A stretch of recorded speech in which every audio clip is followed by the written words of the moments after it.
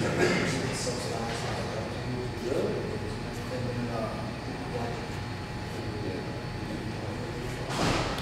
my name is Jared Living. I'm with Group 3, and today I'm going to be the lead for the air conditioner experiment that we're going to be doing next week. And as fate would have it, I'm also going to be the reporter, so I'm going to be very well acquainted with this experiment. And I'm just going to start you off with a basic introduction of the schematic of the experimental apparatus. As you can see here, these points right here are going to be temperature and pressure measuring devices. And the working fluid is going to flow up here through the condenser, and then here through the capillary tube, down through the evaporator, and then repeat again. Now, the basic components of the experimental apparatus, or basically our working fluid, is going to be a refrigerant that is Freon 22, and which is going to be contained in a Freon tank back there. And it's going to be, we're going to try this experiment using different mass and different pounds of the working fluid. Then you're going to have the compressor, whose job is simply to compress the working fluid in its vapor state. The condenser, which is going to condense the fluid down to a liquid state. The evaporator, which is going to evaporate the liquid into a vapor state. And the capillary tube, which is supposed to act as a throttling device for the working fluid. And the throttling device is basically something that's able to manipulate the quality of the fluid as it goes through the cycle.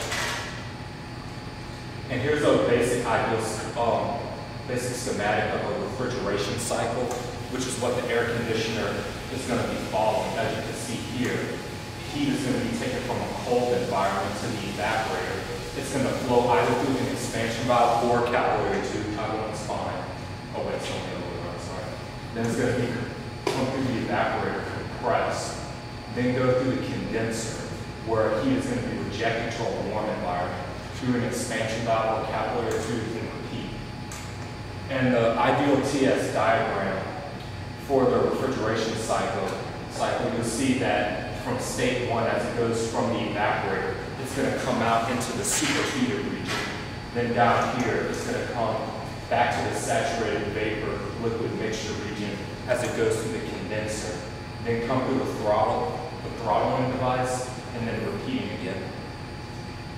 And right here, you can see the relationship between the pressure and the enthalpy. You can see here that the most notable feature is right here, where the enthalpy is at the highest as it goes through the compressor. And the basic objectives of this experiment is basically to analyze the performance of the air conditioner. And we're basically going to be trying to calculate the coefficient of the performance of the air conditioner, the TS, and make use of the TS and pH diagrams, and basically try to understand how the charge level or amount of fuel that's in the cycle affects the performance of our air conditioner. And basically, the thermodynamic analysis is going to make use of the wet and dry bulk temperature of the air in order to be able to calculate enthalpy, the average velocity in order to calculate the mass flow rate, and both initial and exit pressure and temperature exiting around the control volume of the evaporator. And our basic assumption is going to be constant pressure condenser and evaporator, as well as an isentropic compressor.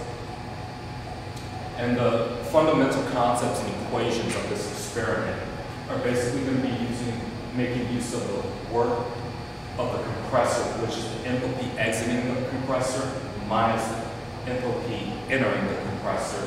And as I said before, that should say isentropic, that the entropy of the working fluid, both entering and exiting the pressure, should be the same. And then we're also going to make use of the heat.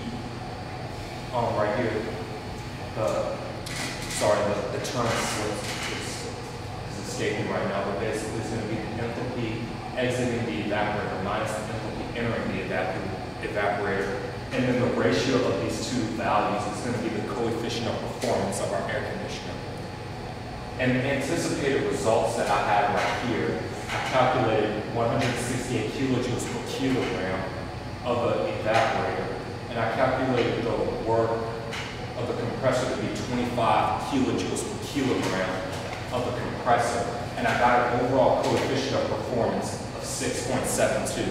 And as Marcus was saying earlier on, based on research that I did in thermodynamics textbook, most of the coefficients of performances typically range between 2 to 4. I think the reason why mine is higher is because of, the assumptions I made. An isobaric evaporator and condenser and an isentropic compressor. We know that in real life that's not going to be the case. And basically to conclude, anticipated sources of error for this experiment are going to be obviously improper calibration techniques in order to calibrate the pressure, and which can then throw off our measurements. And I'm also, based on the experiments that were done in the past, I'm anticipating that with increase in charge level, that you're going to get a better performance out of your air conditioning. And that's the conclusion of my talk. Any questions? What are the sources of error? And we have taught from wrong calibration of the instrument. I think the efficiency, the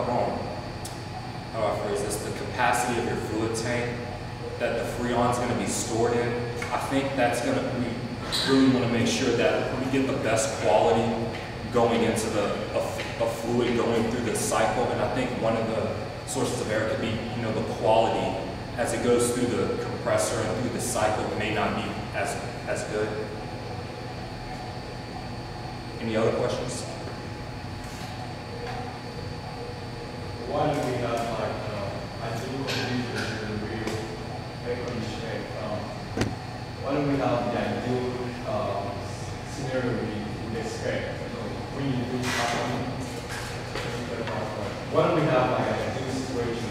What's different from the ideal situation and the real practical situation? Well, like I said, with the ideal situation, I made basic assumptions about each device. In the ideal situation, you're basically going to assume that there's not going to be any pressure change between your compressor and your evaporator as well as your condenser.